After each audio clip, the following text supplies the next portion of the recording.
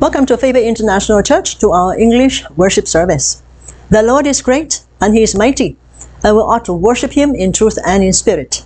Let's turn to the scriptures. Let's turn to Psalm 87. Psalm 87 is a very powerful scripture. Hallelujah. Father God, we thank You for Your presence. We thank You for the glory of God right here with us.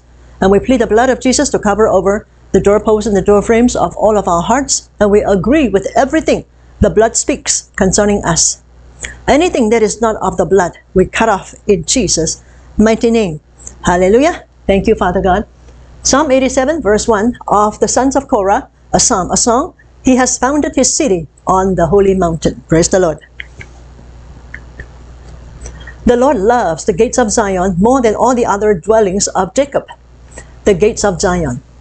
Glorious things are said of You, city of God.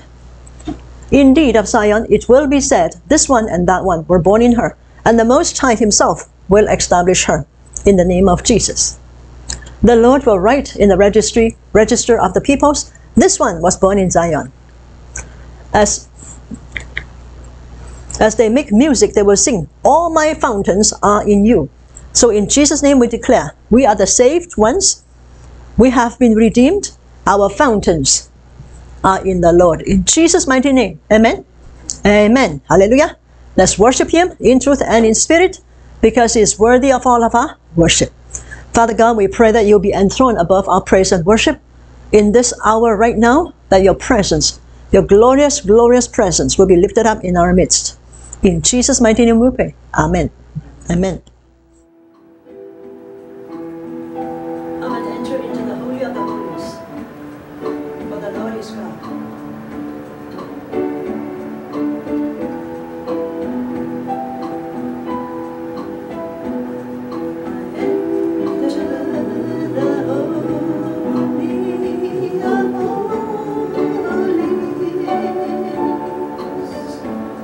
I enter through the blood.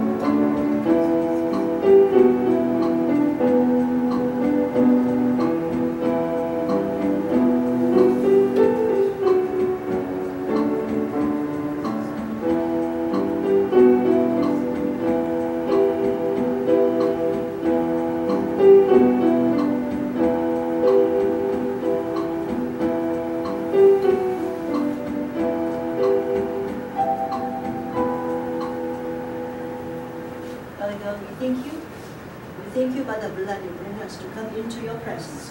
And as we are in your presence, Father God, we come to worship you in truth and in spirit. Hallelujah.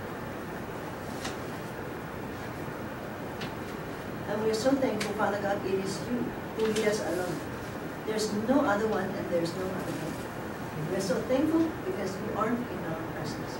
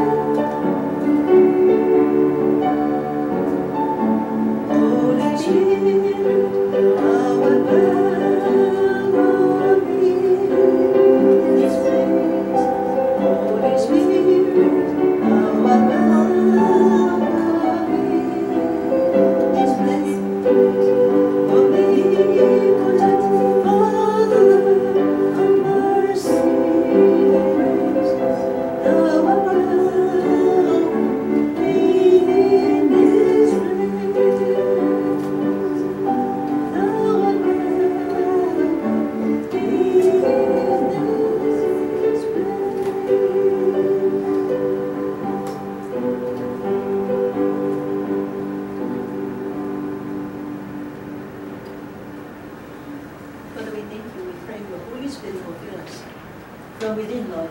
Baptize your people with Holy Spirit and with fire. In Jesus' mighty name. Amen. Father, we are praying and we are expecting great revival to spark up in our midst. And we pray that you would do it and do it again. Hallelujah. Let my heart be the temple of your spirit. Let my spirit feel the warmth of your embrace. Let me be a holy habitation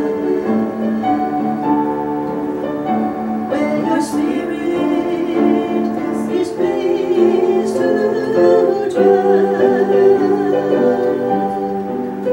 Oh Lord, I long to know your glory. I want to offer the sacrifice of praise. Fill this temple, Lord, with your spirit once again.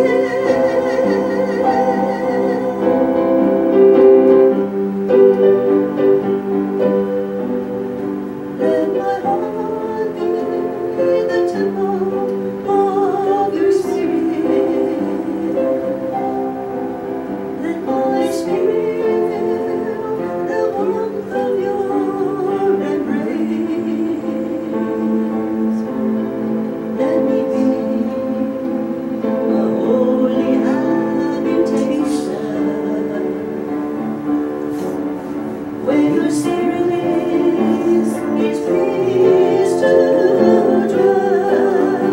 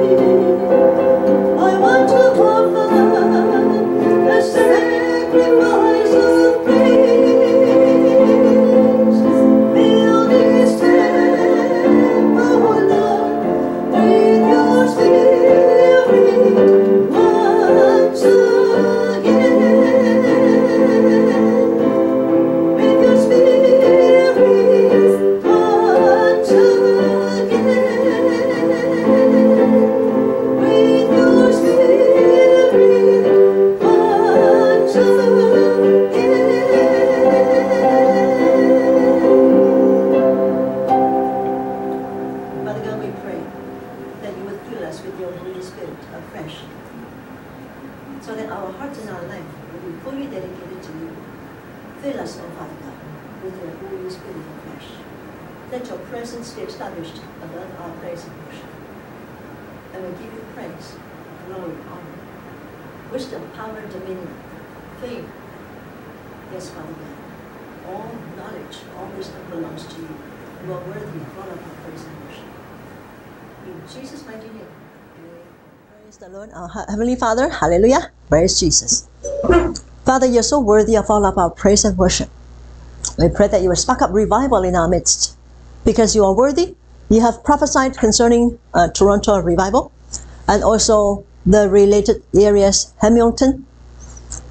We know, Father God, you are faithful. We receive from you your plans for Canada. Hallelujah. Great revival in our midst. Hallelujah. In Jesus' name. Amen. Amen.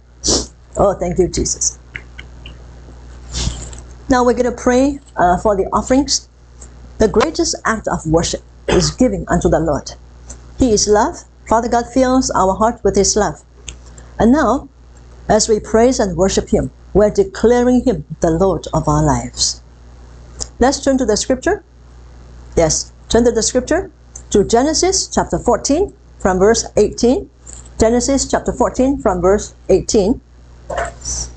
As we prepare our hearts to sow unto the Lord, that's giving, seed time and there's harvest. You sow a seed to the Lord, He multiplies back to you the harvest. And as you tithe to the Lord, you return to Him from all your increases, His holy tithes, and that He's going to lavish a blessings upon you. Genesis 14 from verse 18. Melchizedek, king of Salem, and that's Christ Jesus, the high priest, the mediator of God for us. Melchizedek of Salem, Salem means peace, brought out bread and wine, now that's Holy Communion. He was priest of God Most High, and he blessed Abram.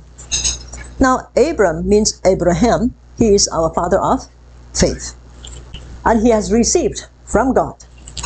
So we too, in faith, we are also children of Abraham. We are children of faith, because Abraham is the father of faith, and we receive this blessing. Blessed be Abram, and blessed be us, the children of faith, by God Most High, creator of heaven and earth. And praise be to God Most High, who delivered your enemies into your hand. In Jesus' name we declare right now.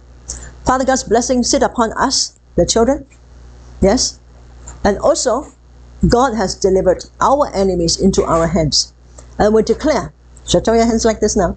We declare to our enemies that God has delivered to us. You are defeated in Jesus' name. Amen. Hallelujah. Yes. Then Abram gave him a tenth of everything. Now that's a tithe. We don't want to receive from the world. The king of Sodom is the king of the world, which is against God. Said to Abram, give me the people. He wants souls. He wants people dead. And he says, go. You keep the goods for yourself. Go and run and get the money for yourself and get the material wealth for yourself. What did Abraham say to him? But Abram said to the king of Sodom, with raised hand have I sworn an oath to the Lord, God Most High, creator of heaven and earth, that I will accept nothing belonging to you. Who? The devil, prince of the world. Not even a thread or a stripe or the stripe of a sandal, so that you will never be able to say, I made Abram rich. Hallelujah. Now let's turn to the PowerPoint. I'm going to speak a blessing over everyone who is a tither right now. In Jesus' mighty name, Father God, I ask that you will release your blessings. You open up the heavens and you release and pour out blessings so much unto us that we don't even have room enough to contain. Let it be for us who are the tithers, in the mighty name of Jesus.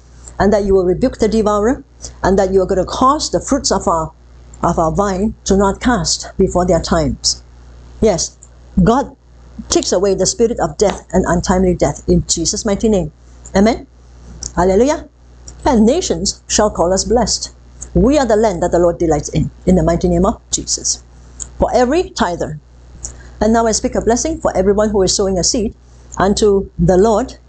As I've mentioned, seed time and harvest. In Jesus' mighty name, when you sow a seed, Father God is going to cause the measure of harvest to come back to the measure of your seed. And according to the nature you sow to him, according to that nature, he's going to multiply back to you. He's going to cause men to pour back into your laps, pressed down and shaken together and running over.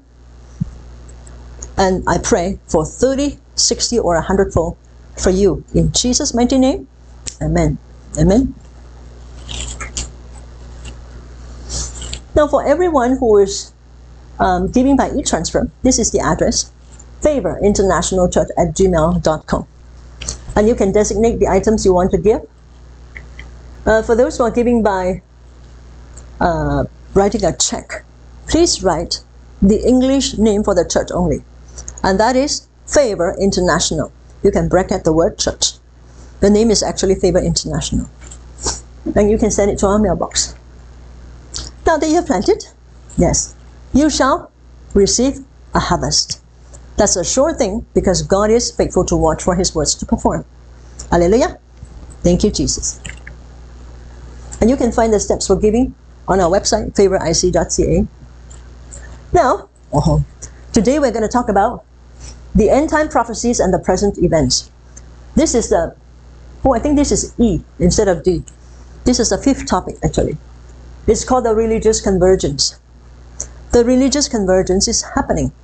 And this is a significant event in the end times, which we need to take a note of. Father God, I pray that your Holy Spirit will direct us and you'll pour out yourself unto us so that we will know the end time events and that you would anoint us and equip us to know what to do so that we will be the church that will rise up and shine. Father God, we pray to honor Jesus Christ and lift up the throne of Father God above our praise and worship. I pray, Lord, that you're going to touch us, you're going to speak to us, and gear us, Lord, and that you would cause us to be ready for where we are in year 2023, February the 18th. In Jesus' mighty name, amen. Now we're going to talk about religious convergence because this is happening. Just a few things of reminder. The prophecy of the end times. Prophecy of the end times is actually in progress. Now, we know from Matthew 24. Let's take a look at Matthew 24 from verse 3. Jesus already warned us, do not be deceived by men. And do not be afraid. There's 2 things he already said to us. Number 1, it is our responsibility to stay in the Lord. And it is God's responsibility to protect us. But you stay in the Lord so that you will not be deceived by people. And you believe in the Lord because he says, fear not, then do not be afraid. Now as Jesus was sitting on the Mount of Olives, the disciples came to him privately. So only the disciples know about this. Tell us, they said, when will this happen? What will be the sign of your coming and the end of the age? Now this is powerful. End of the age is the last 7 years for the Jews. The time of Jesus coming? Well, they don't know. We pray for rapture. Yes, hallelujah. Oh, well, now, Jesus answered, watch out that no one deceives you. Today we're going to talk about religious deception. Jesus answered, watch out. That means we need to take precaution. We need to be on the alert. Who is going to cause us to be aware of things?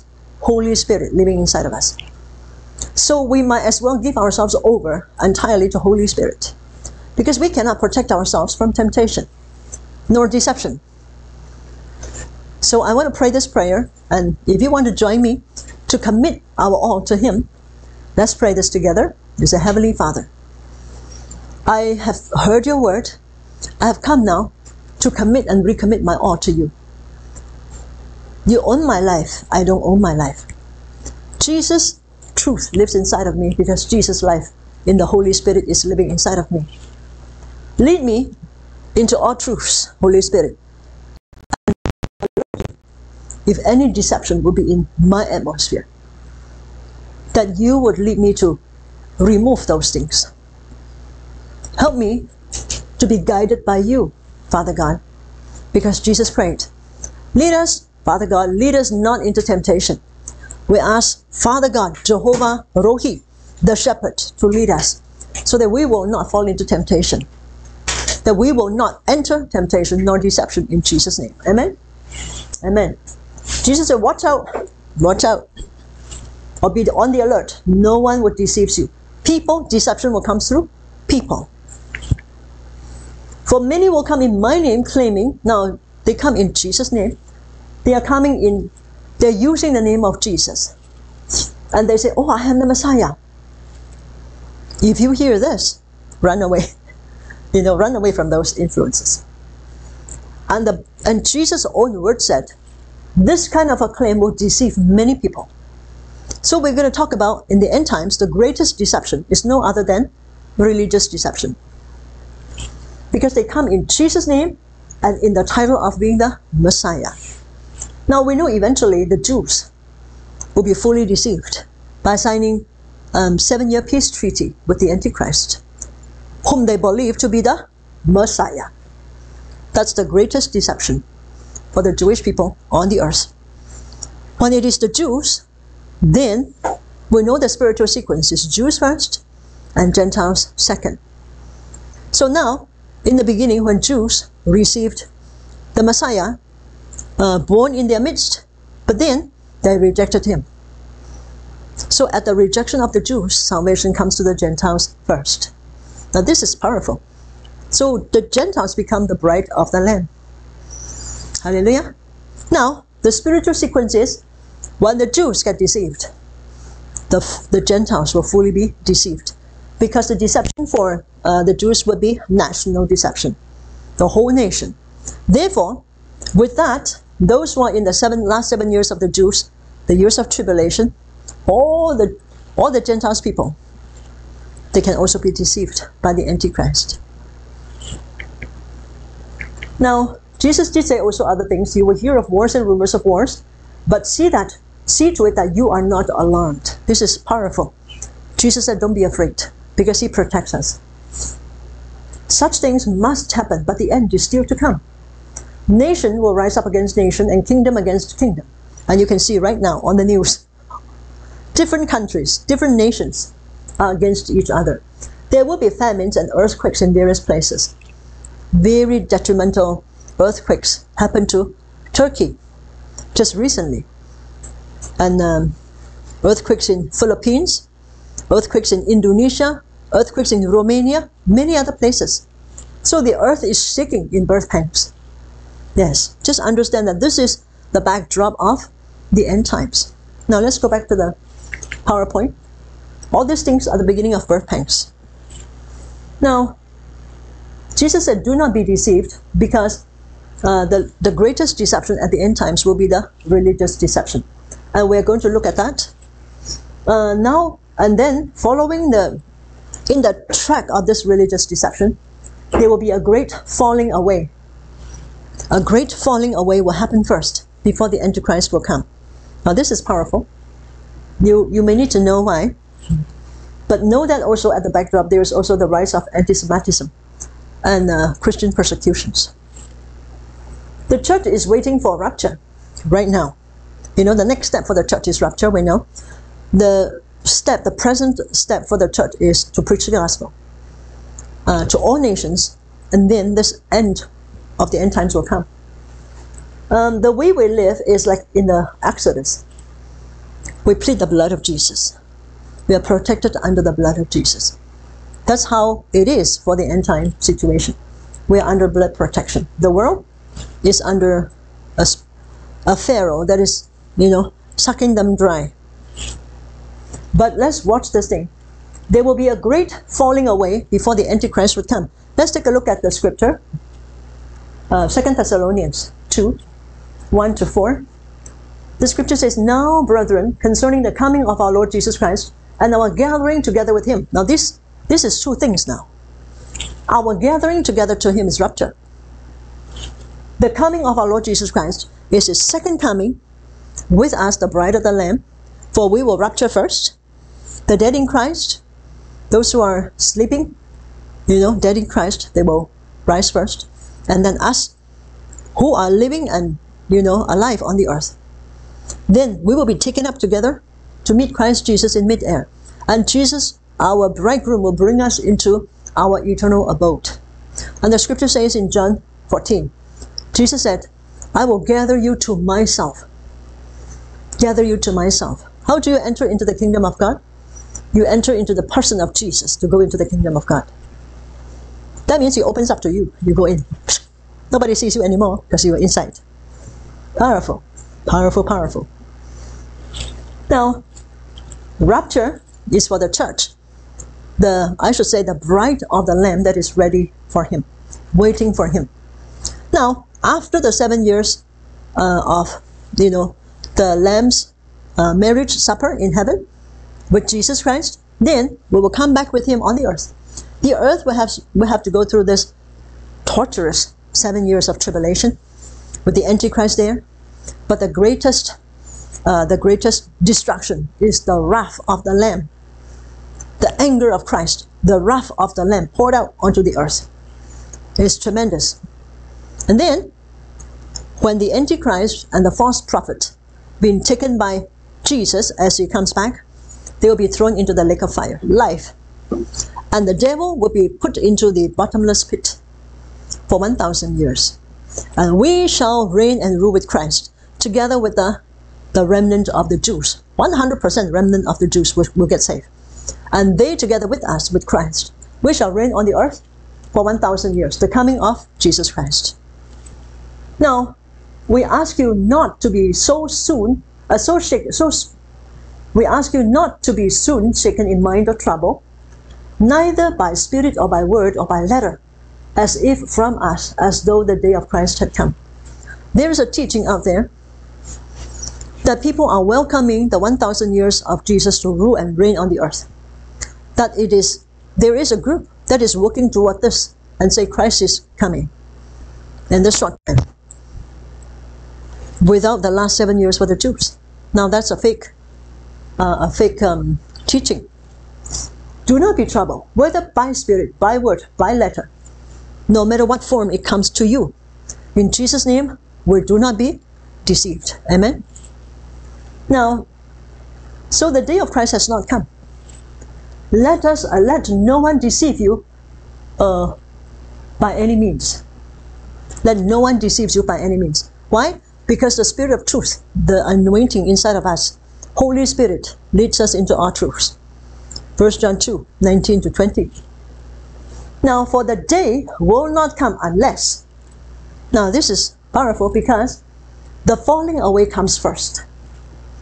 That means if people on the earth are fully deceived. Now, this is powerful. If the people on the earth are fully deceived, then they can give the platform to welcome the Antichrist, to reign and rule. Now, the Antichrist has tried many times. Yes, it is in the days of Daniel, where Daniel also prophesied concerning how the Antichrist type of tyrant leaders, like Antiochus the third and the fourth. Antiochus the fourth, that came to destroy Jerusalem, but he was taken out. Those Antichrist personality that sought to take the Jewish people out, those one across history, they have shown up to try to take away Jerusalem, to try to annihilate the whole Israel, but they cannot. Now, if those people at that time will give in to Antichrist, then Antichrist would have come then at that time. We're so thankful it is not the agenda of the devil that is maneuvering the earth. No. It is God that is maneuvering the whole thing to take out the devil and the kingdom and the prince of darkness and to bring in the kingdom of light. This is powerful, powerful thing we need to know. God is in control. Now, the great falling away will come. Later on, let's turn to the scripture. 2 Thessalonians chapter 2. I think it's verse 9 or 11.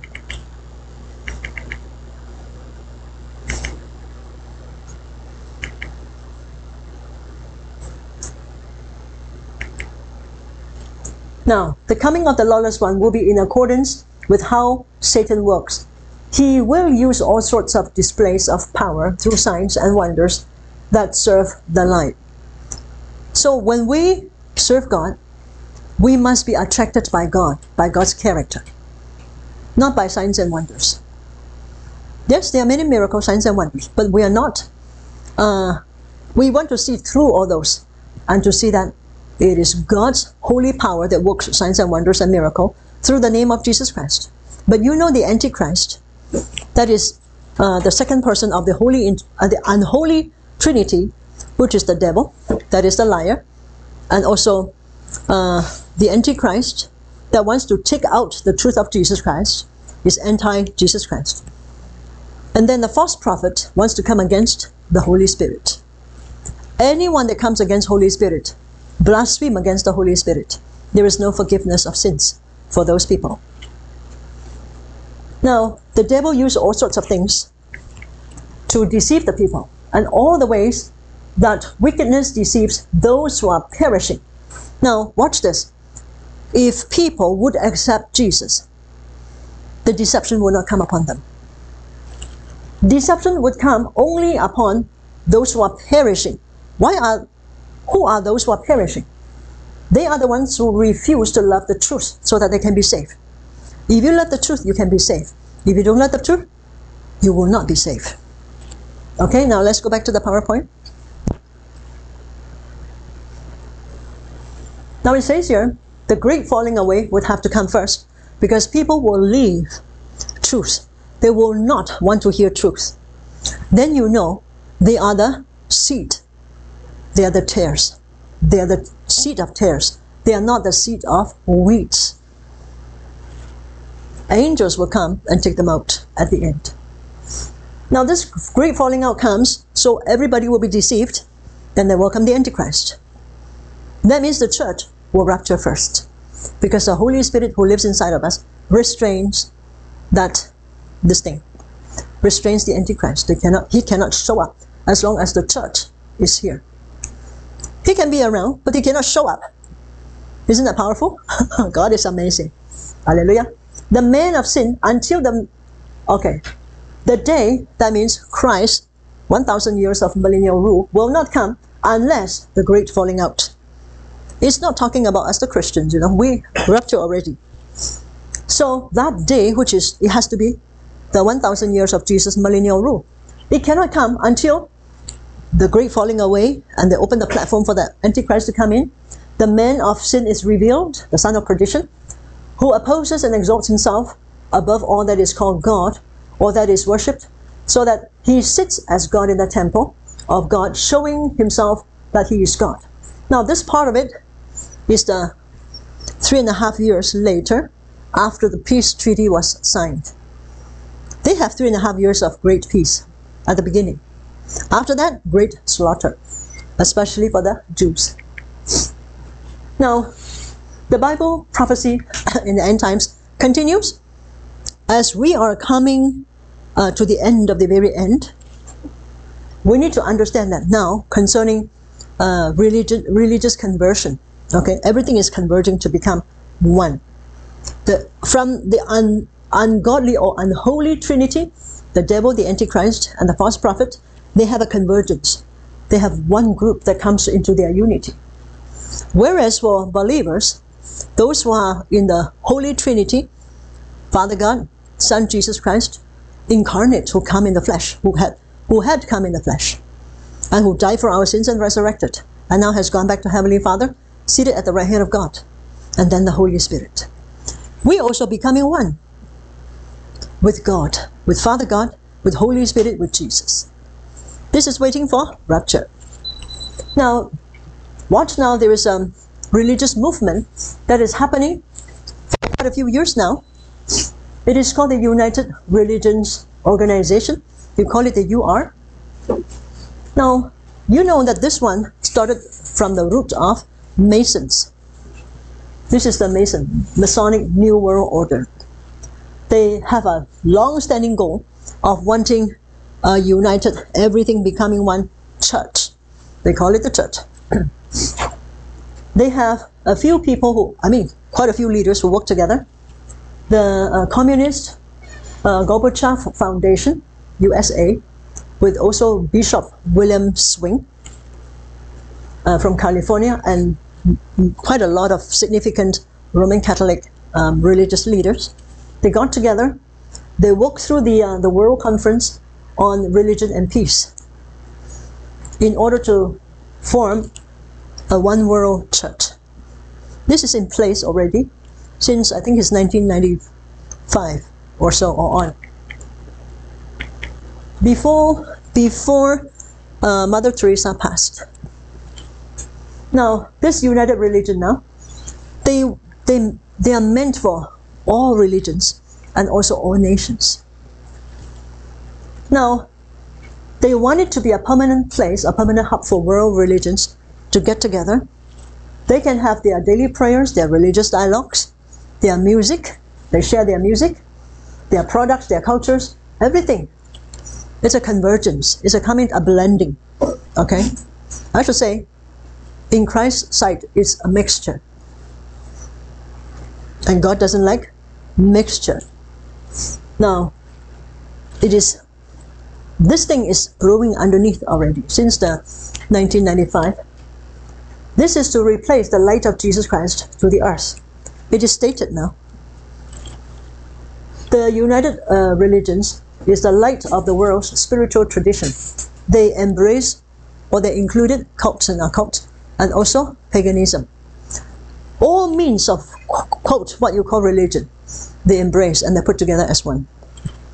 So this is happening right now. And then you have the Abrahamic Accord. You can check the, can we check this thing? The link, and you can show it. Yes. Now, the Abrahamic Accords, the root of it, okay? It is to honor Abraham, yes. And also, they have a role of Abraham involved in this thing. But it is to honor Abraham, the patriarch to three world religions. They say all three religions stem from him. Now, this is not biblical. You see what I'm saying? Judaism, Islamic, and Christianity, they trace through the bloodline. Now, of course, Judaism, we know that that's Jewish people. Islam, we know that Ishmael, the son of a slave girl, Hagar. And God also blessed him to prosper on the earth. And Christianity now, those who believe Jesus as Lord and Savior, they want to put all three together and say that this is Abrahamic Accord. And then, this Abrahamic Accord, at the beginning, it was a series of treaties to normalize the relationship between Israel and other nations.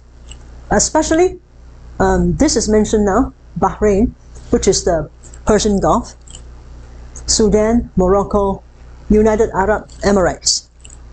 Now, this is to normalize their relationships, trying to make peace. And then, now this is by year 2020 now, so after a few years it has been developed.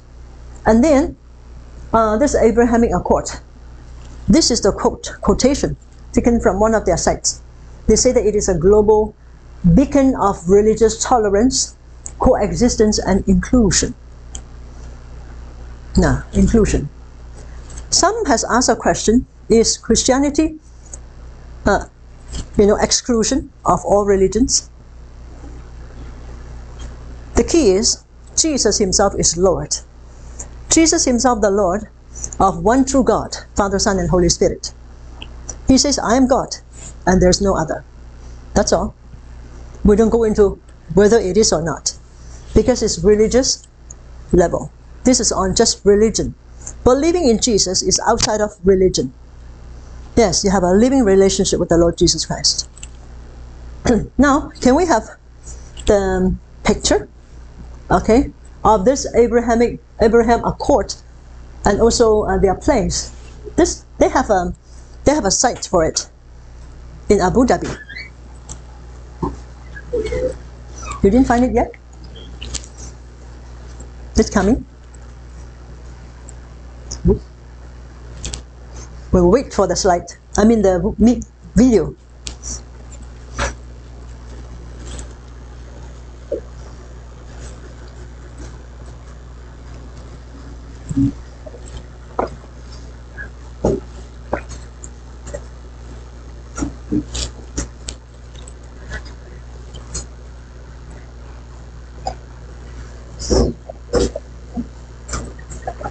Can you enlarge it?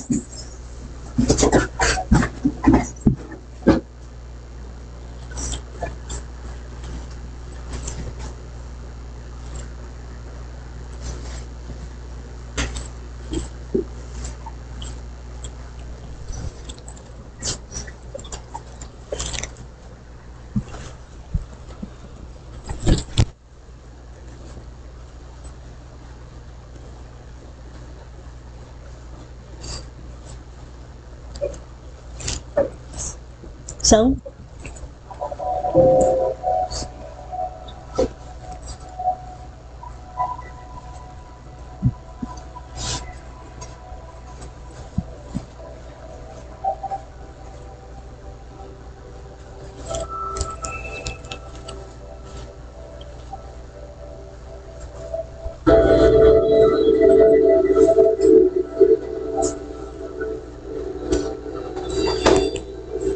This is the mosque. This is the mosque.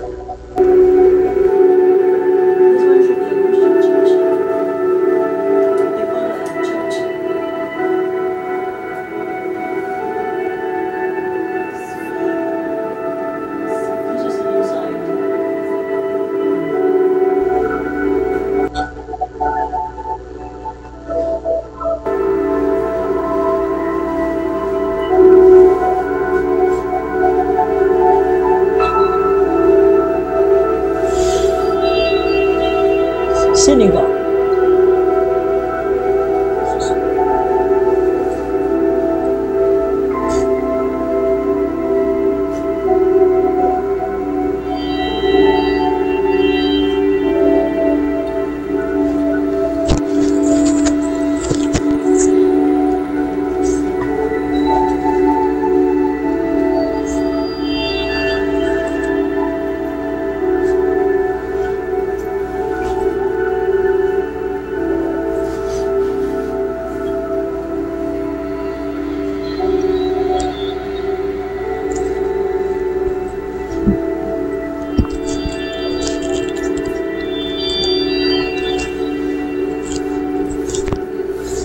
That's what it should look like from morning till night.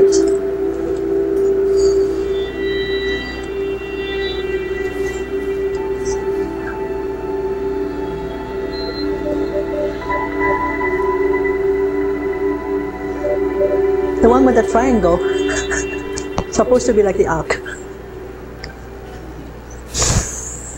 Synagogue. Okay, that's it. Thank you.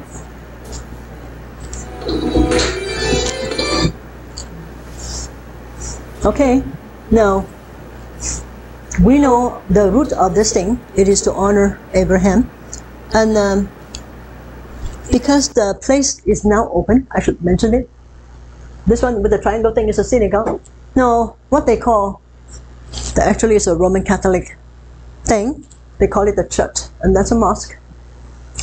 This One World Religious Center, they wanted to open it last year, February, but it did not happen. So on February the 16th, 2023, it was announced that it is opened. So now it's full-fledged a center encouraging one world religion is coming forth, blooming right now in year 2023. It seems like year 2022 is sparking up of wars and rumors of wars and nations fighting against nations and kingdom against kingdom. This one, going into the convergence of religion, is now just being announced. This is a one world religious center. Anyone who wants to go there to tour, to visit, or to go there and worship, you can do that, with people who wanted to go for these kinds of experiences. But what did the Lord say? Scripture comes. 2 Corinthians chapter 6, verse 14. 2 Corinthians chapter 6, verse 14.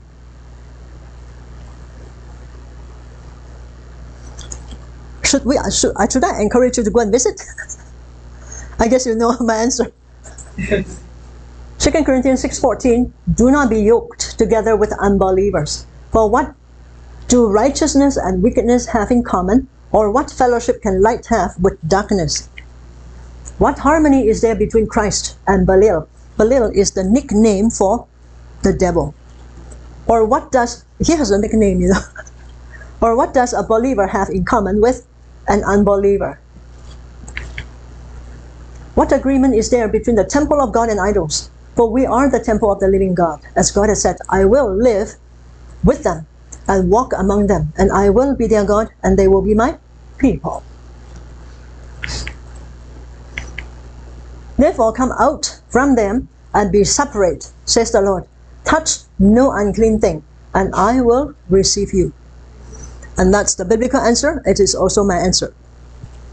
We align with the Bible. Amen? Okay, let's go back to the PowerPoint. Now this would be very amazing for a lot of people, because many rabbis are cheering for this, because they're hoping for peace in the Middle East. We know the one who is peace, the Prince of Peace, has been nailed on the cross. There is no peace on the earth. Where can you find peace? Wherever Jesus is, there is peace. So they encourage you to go and worship. I've mentioned this before. That's a ROC church worship place. They call it the church. And this is like the ark. And this one is, you know what it is? Yeah. So our sister Helen, she has sent a picture about the spheres and about the structures. They say that all three are one. Now this is serious stuff, all three becoming one. So what I want to mention is, many people will go and tour this place because it's now open. Many will go.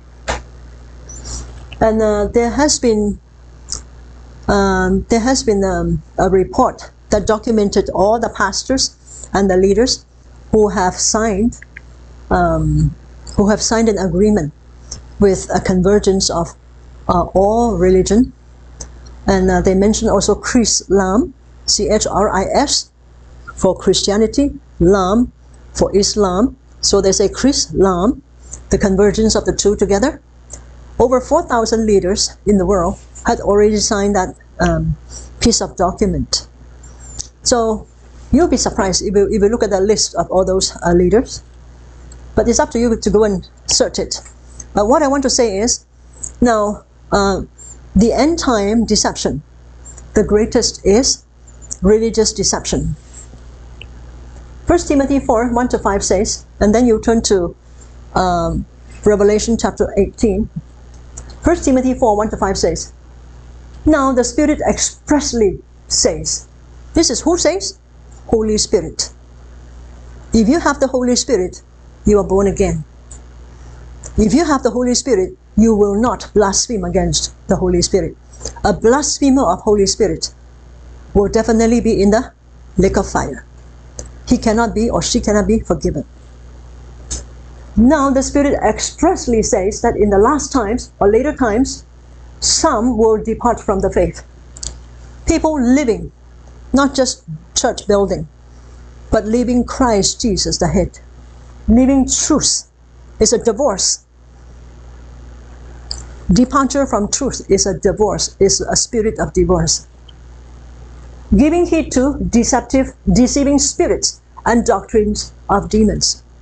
Now I want to mention just one case to let you know. Please be very careful. There is a literature or document that is out now concerning charismatic movement.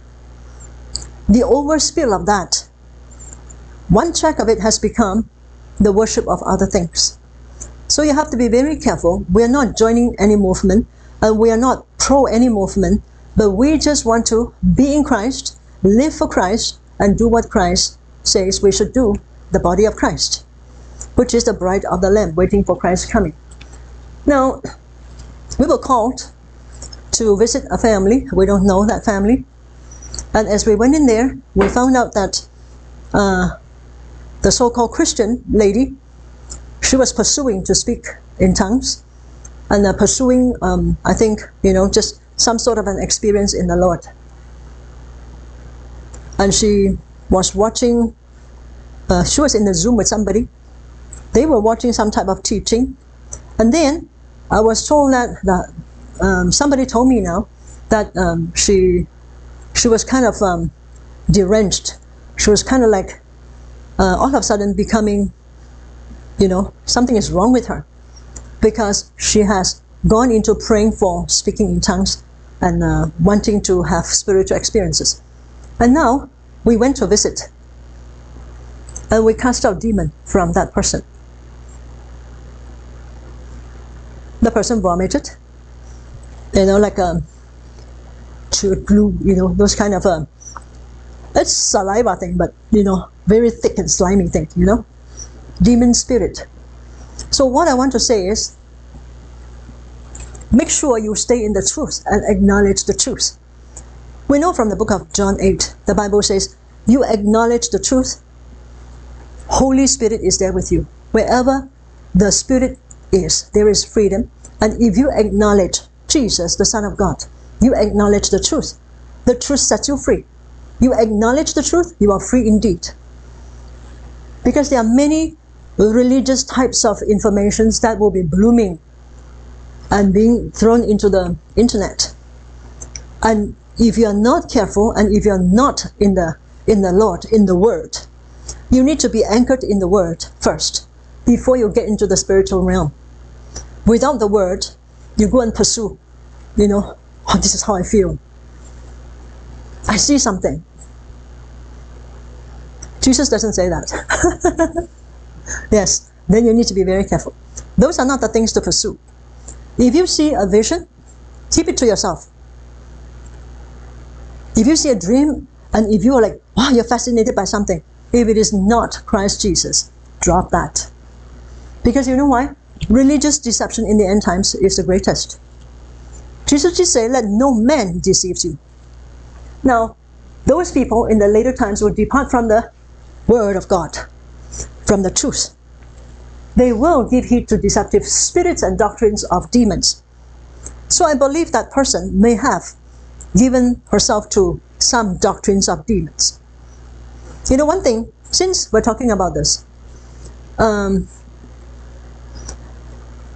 what I understand about praying in tongues and speaking in tongues, it is not something that you want to say, blah, blah, blah, blah, blah, blah, blah, blah, blah, and I speak in tongues. No.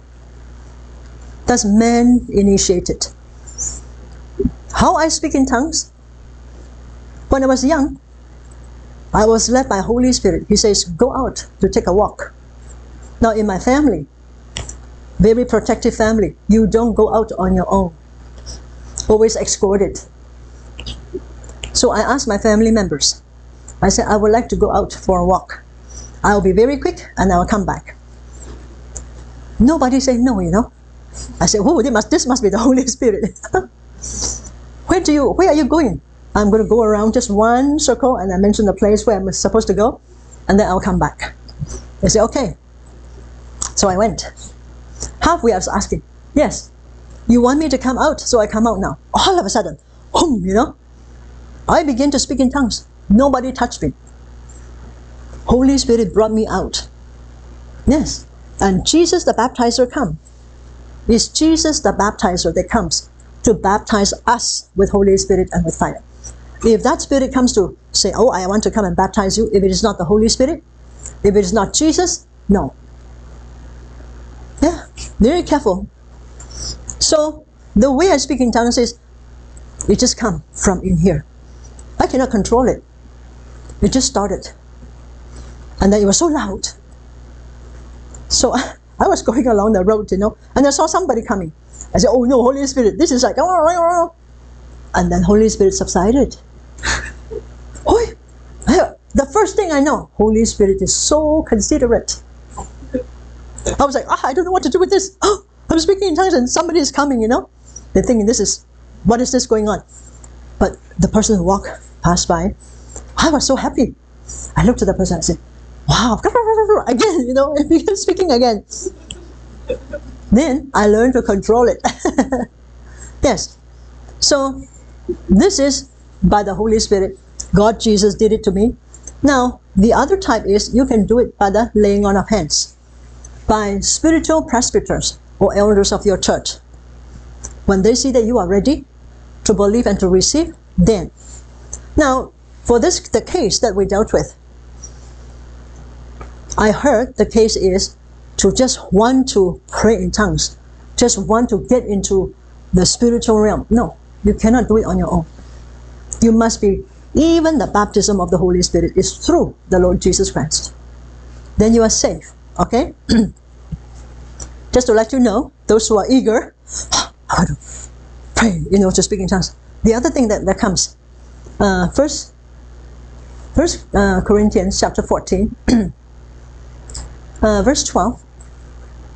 If you want to, there are people who desire spiritual gifts. Don't go and be jealous about other people having, exercising spiritual gifts. Jealousy is never, never endorsed by the Spirit of God. Don't be jealous about the other person have so many gifts. Since you are eager for gifts of the Spirit, try to excel in those that build up the church. For example, God gave me certain gifts. Why would He give me certain gifts? Because I arrive at a place where the people needs to be built up. It's never for me. It's always for the people, the body of Christ. So if God has given you so many gifts, you need to be very careful. Have you served a community of faith? Have you served a believer? If you have not served the believer, Holy Spirit may not stir up that gift in you. Plus, spiritual gifts do not belong to us. Spiritual gifts belong to the Holy Spirit who lives inside of us. Now that will make it clear for you. Hallelujah. Now, let's go back to PowerPoint. 1 Timothy 4, 1-5. Now there are people who speaking lies in hypocrisy. What God wants for us is be sincere, be open, but have wisdom to answer people. Jesus never gave Himself to people because Scripture says He knows what's in your heart. Never give yourself to people. Give yourself to the Lord, to the Holy Spirit who will tell you what to do and what to say. We pray that, Father God, You would have mercy on us and grant us that we can be shrewd as serpent and tame as dove for the glory of God in Jesus' name, in preaching the gospel. Amen? Amen. Now, hypocrisy must be out. A hypocrite can never enter into the kingdom of God. There are doctrines of demons coming out. In the end times, it will be all over the place. People will speak lies in hypocrisy. Now, having their own conscience seared as with a hot iron. Now this one, conscience is very important. I want to differentiate this, even though this is not the topic for today. Since it comes, I'll mention it. Those who, there are two kinds of conscience. One is God conscience. That's the born-again believer conscience. The other one is a seared or guilt conscience. Guilt conscience and God conscience. How do you know you are born again? If your heart always rises up and condemns you, you are not good enough. I tell you, you are not born again. If you have a guilt conscience, you are not born again. It's not up to you to say, I'm a Christian for so many years, but if you're always guilty and always feeling condemned, you are not born again. Because you know why? A born-again conscience is a blood-washed conscience. The blood is in our conscience. And the blood says, she is forgiven. She is blessed. She's a child of God. Who do you think you are? You know? And drive out all the demons. Who condemns? The demonic spirits having the nature which is without truth will condemn. And also a human being, if you want to participate with the devil, you can become a person who condemns. That's the trait and character of a demon spirit. Very powerful. Now, our conscience is washed through with the blood of Jesus. Nothing can pierce through. You know that I am saved. You know that I'm born again. You know that I'm blessed by the Holy Spirit. And I can hear Father God. And Father God speaks to me. And the Lord Jesus reveals His truth to me by the power of His Holy Spirit. And Holy Spirit is my counselor. And He counsels me about all truth. Now, that's a born-again believer. If your conscience is seared, or conscience is marred, or conscience is guilt-filled, you need to turn to the Lord Jesus and ask Him. You say, Lord, help me. Save me. How come my conscience always condemns me? How come I do not know or I don't believe the truth that I am not condemned? What happened to me? What lies have I believed from the demons? You should ask that question. What lies you have believed from the demons? You need to acknowledge the truth. The Bible says, acknowledge the truth, you shall be free.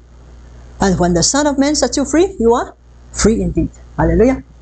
Now for those people, Holy Spirit expressly said, in the later days, there will be these people there. Now, they are becoming religious, you know. They forbid marriage and command you to abstain from food. You have to fast.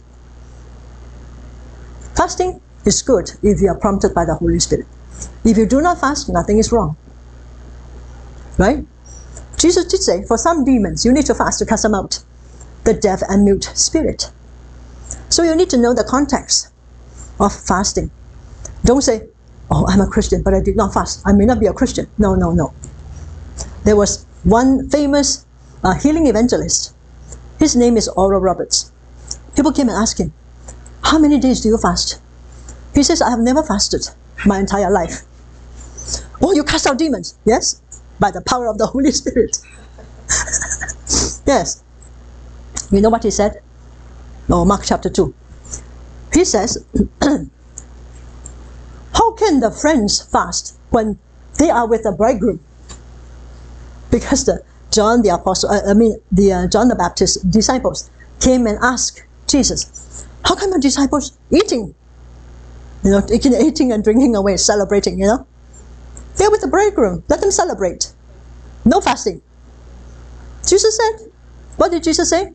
How can the friends of the bridegroom fast when the bridegroom is with them? You know? But when Jesus Christ is not with them, then they should fast. That's what he said. Hallelujah. Now, I'm trying to get to the slides. All these things, commanding people not to get married, abstain from food, which God created to be received with thanksgiving. Now, watch this. Those are religious activities done by non-believers. They don't believe in the Lord. But for us who believe and know the truth, we receive all the blessings, every good things from God with thanksgiving. Amen? The difference between a believer and a non-believer also, one of the traits, is a heart of thankfulness is for the believer. Non-believer, they are not thankful, neither considerate. Only when you have Father God's love, you can be considerate. If you don't have Father God's love, with the capacity of human love to, you know, to sustain, no, you cannot. Now, for every creature of God is good, and nothing is to be refused if it is received with thanksgiving, for it is sanctified by the word of God and prayer. So pray. Jesus said, you know, watch and pray, so that you will not fall into temptation. Watch and pray. He says, your spirit is willing, but your body is weak. You know? So, prayer, knowing the word of God, and speaking in thanksgiving the word of God all the times will keep you. Hallelujah. Now, 2 Corinthians 11, verses 13 to 15. For such men are false apostles, deceitful workmen, disguising themselves as apostles of Christ. And no wonder, for even Satan disguises himself as an angel of light. So it is no surprise if his servants also disguise themselves as servants of righteousness. Their end will correspond to their deeds. That's the lake of fire for them. Now, false apostles will go into the church. If you are a church leader, don't simply claim that you are an apostle. Apostle would be appointed by the Lord, and he would send his prophets to confirm you. Otherwise, if you say, oh, I feel that I'm the head, I'm the apostle, you will be in trouble with the Lord. He did not appoint you. Hallelujah. Now, false prophets would come deceiving because they disguise themselves as servants of righteousness. Walking with a flaring rope, you know. Yes. Thus saith the Lord. But it didn't happen. Watch out. Watch out. They would go to their destruction anyway. Don't join them. And don't receive them. 1 John 2, 2 John, I think it's verse 9, 2 John. This is good time also for us to clear out some of the garbages, you know. Now, anyone who runs ahead and does not continue in the teaching of Christ does not have God. You know, most likely they go above and beyond. Above and beyond is never good. Now, they do not have God. Whoever continues in the teaching has both the Father and the Son. The temptation is you take the word and you go outside of the word. That's running ahead. We are never meant to run ahead of Jesus Christ. We stay within, and that's called obedience. Willing obedience is never in the heart of those people who pervert the truth. There is no willing obedience. Yes, watch out for that. Now, anyone who runs ahead does not continue in the teaching of Christ, do not have God. A person does not have God. And we stay in the Word, we have both the Father and the Son. Now, if anyone comes to you and does not bring this teaching, do not take them into your house or welcome them. Now, if you have welcomed the cult groups, whichever kind they are, you repent.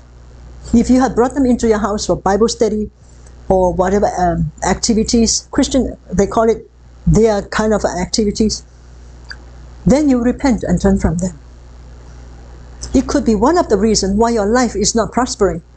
It's because there is still an unrepented sin concerning dabbling into what we call the cult and the occult. If you have gone into those places and invited them into your homes, you need to repent so that that sin will be forgiven you, and then you are free from the entanglement. Otherwise, they follow you. Do not welcome them. Anyone who welcomes them shares in their wicked work.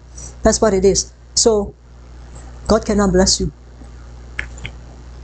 I have much to write to you, but I do not want to use paper and ink. Instead, I hope to visit you and talk with you face to face so that our joy may be complete. Now, there is this key thing here.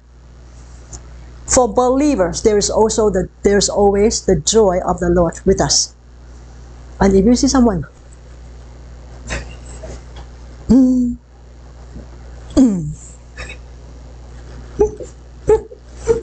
that's not the Lord. There's no joy. You know, there's no joy. If you are a believer of the Lord Jesus, when people see you, let them rejoice. And not when people see you, what's wrong with you? What's wrong with you? Huh? Uh-huh. Okay. I guess we understood. Yes. PowerPoint, please. Now, let's mention one more thing. Yes.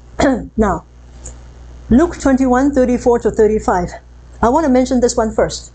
Watch, therefore, and pray always, that you may be counted worthy to escape. That's rapture.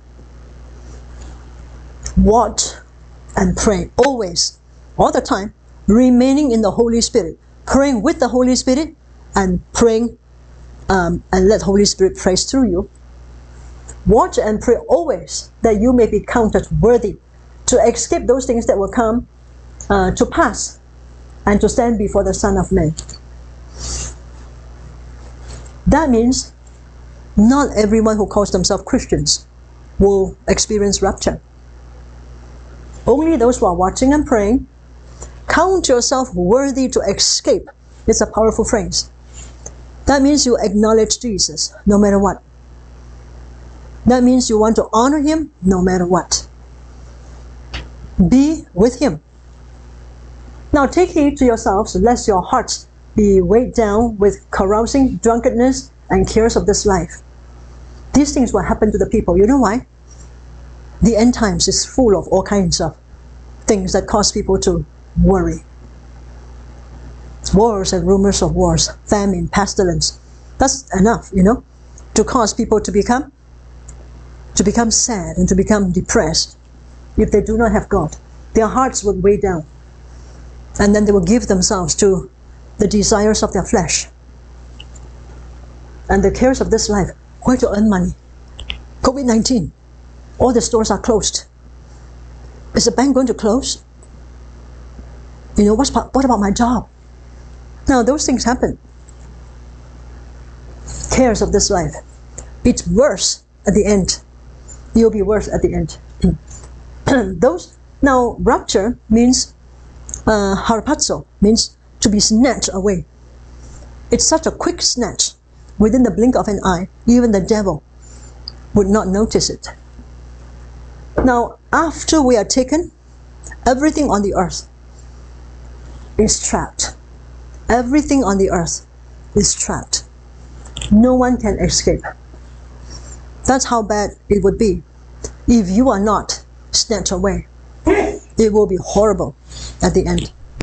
But they cannot escape. As near means they will be caught suddenly and they would not be aware of it. But it's too late for them. But they cannot come out of it.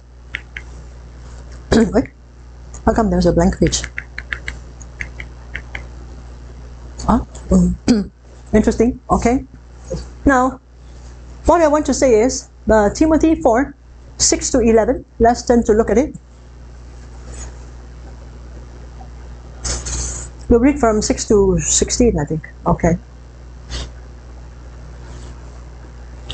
1 Timothy chapter 4, verse 6. Now I want to mention verse 12 first, you see. Hello? Okay. Yes.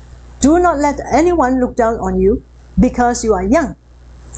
What is the word young for? Spiritual age. If you are 80 years old, you accepted Jesus Christ, that very year, you are 1 year old. That's interesting. Yes? But if you are 12 years old, you accepted Jesus Christ, and then you grew to be 42 years old, you are 30 years old. Hallelujah? Yes. Now, do not let anyone look down on you because you are young in the faith, but set an example for the believers. Now, young also, there are two aspects to this. Young people, the children. But set an example for the believers in speech. Have you been confessing Jesus and Jesus things? Or confessing your problems? And this one is like this, that one is like that. Oh, I don't like this. Which one are you confessing? Which one have you been confessing? Now, in speech, be like Christ in your speech. In your conduct, do things like Christ Jesus. Not coming into the room. I'm coming to help you. Now that's scary. That's very scary. Now in love, in faith, and in purity. God is holy God. I pray for the holiness of God to so fill Favor International Church, here and worldwide, yes, that the holiness of God will be in our hearts, in Jesus' name. Amen? Amen. Now, until I come, devote yourselves to the public reading of scriptures, to preaching and teaching. We need to get involved with this before, even before Christ Jesus comes. This is before Paul visited his church. Do not neglect your gift, which was given to you through prophecy when the body of elders laid their hands on you. Be diligent in these matters. Give yourself wholly to them, so that everyone may see your progress. Now, this is powerful. If someone did not see your progress, you have to ask the question. If you say, I'm a believer, 30 years later, I'm a believer, and there's no change in you, not midget, but, like dwarfed. No, you don't want that. Hallelujah. If you see a little baby, 2.5 years old, jumping and saying, oh, you say, very nice, right? You're happy. But if you see a midget elderly, same size, and going, you will be shocked. Huh? You will be shocked. Isn't that? Huh? Let everyone see your progress. What is progress? You want to pursue the Lord Jesus Christ and be like Him more and more and more and more. Hallelujah. I pray in Jesus' name, no midget anything in our church. Yeah, in the body of Christ, in Jesus' name. Amen. Amen. Okay.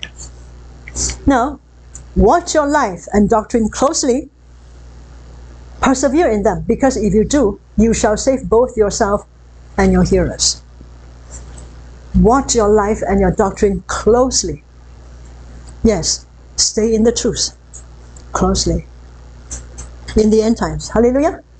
Now let's go back to the PowerPoint. We're going to close with this.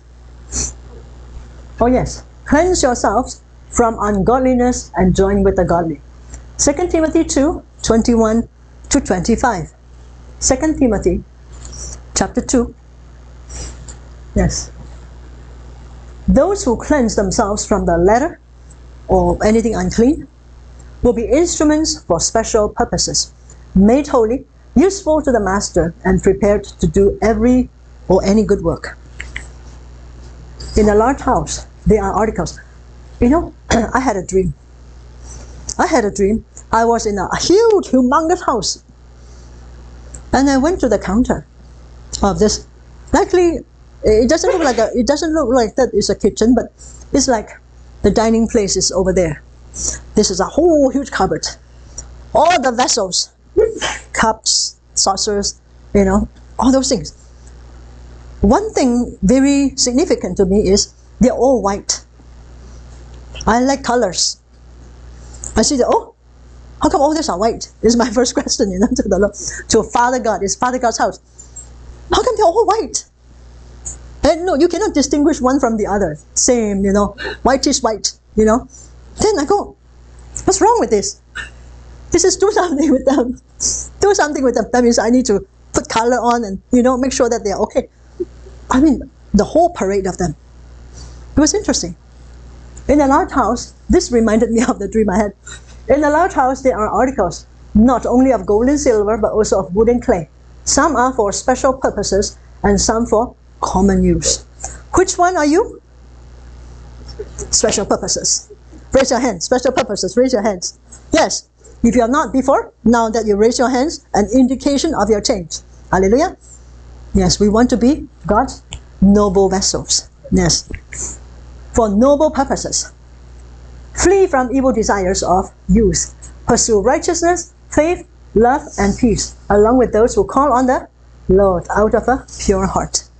So I pray, let's go back to the PowerPoint. I pray in Jesus' name that we will, we pray in Jesus' name that we will become holy and clean vessels that the Lord will use. And that Father God will put in us everything of His own good. The Holy Spirit fill us. And that Father God will give colors to all. Hallelujah. All the vessels that are insignificant, that looks like, you look like him and he looks like she, no. There is no mixture in the house of God. In Jesus' mighty name, I declare for everyone who is willing to sanctify yourself and to rededicate yourself to the Lord. You want to be a holy vessel, noble vessel that God would use. You declare this together with me. You say, Father God, as I come before your presence, I thank you so much for your presence. Father Lord, help me. I want to serve you. I want to be one who carries Jesus, the carrier of Jesus, the carrier of Father God and of Holy Spirit. Help me, Lord. Help me to be the vessel you want me to be. I surrender my all to you. Do it unto me.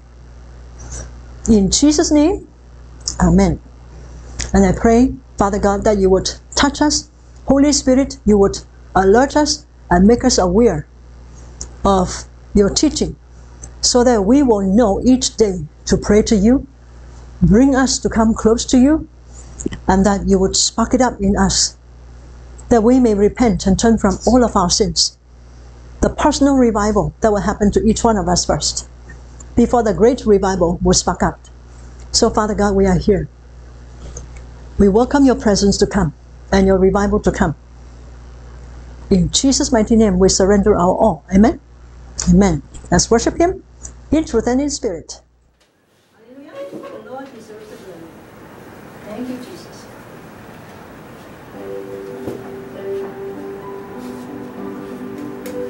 You deserve the glory and the honor. Lord, we lift our hands in worship as we lift your holy name. You deserve the glory and the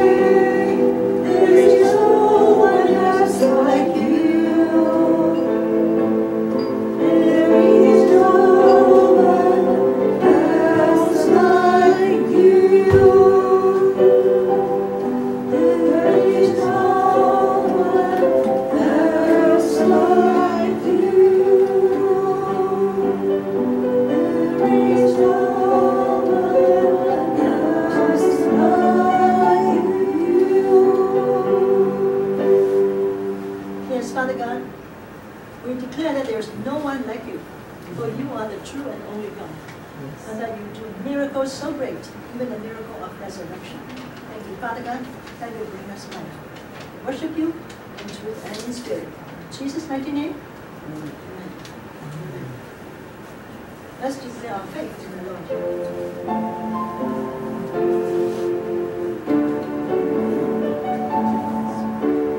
In Christ alone, my hope is found. He is my light, my strength, my song. His cornerstone, His solid ground. Run through the fiercest drought and storm. With hearts of love, dust of peace, when fears are still, when striving cease, my comforter, my all in all. Here is the love of Christ, in Christ alone. To my flesh, fullness of the body and his faith.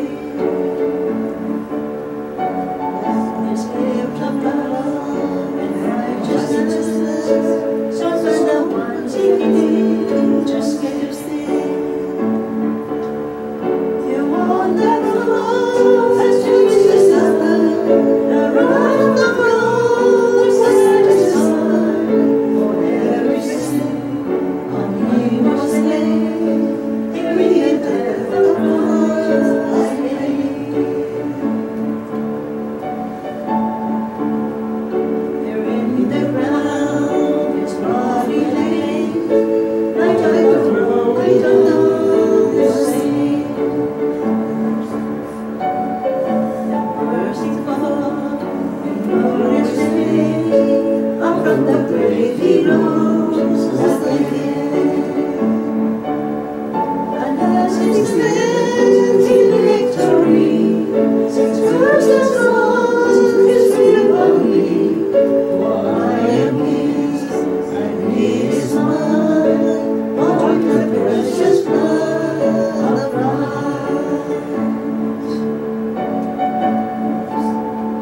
No guilt in life, no fear in death.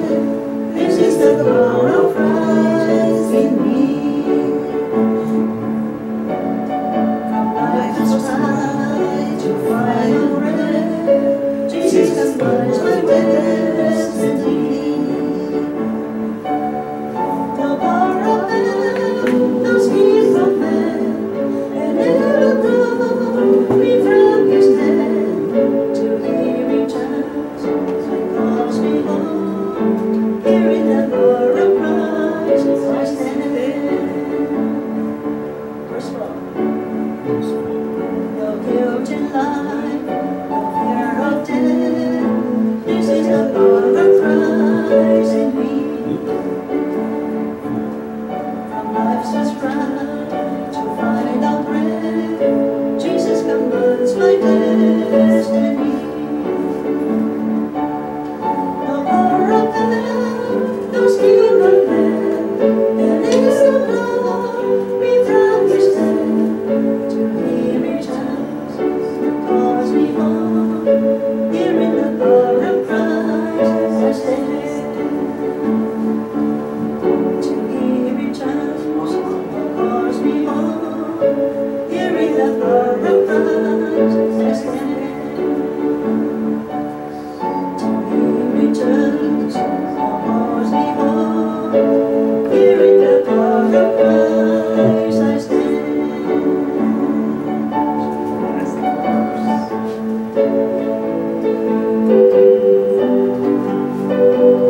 Father God, we pray by the power of Jesus we stand. For your glory. In Jesus' name again. Hallelujah. Let's follow the footsteps of Jesus. Paul said, follow me as I follow Christ. Let's follow the Lord Jesus. Let's receive His benediction right now. May the Lord bless you and keep you. May the Lord, oh, thank you, Lord Jesus. Turn His face. Thank you, Lord. Yes. May He turn His face towards you and grant you His grace. And may He lift up His head toward you and grant you His peace. In Jesus' mighty name, amen. You know, the verse about Father God lifting His face to bring grace to us is that Father God lifts us up, that we may be higher than Him.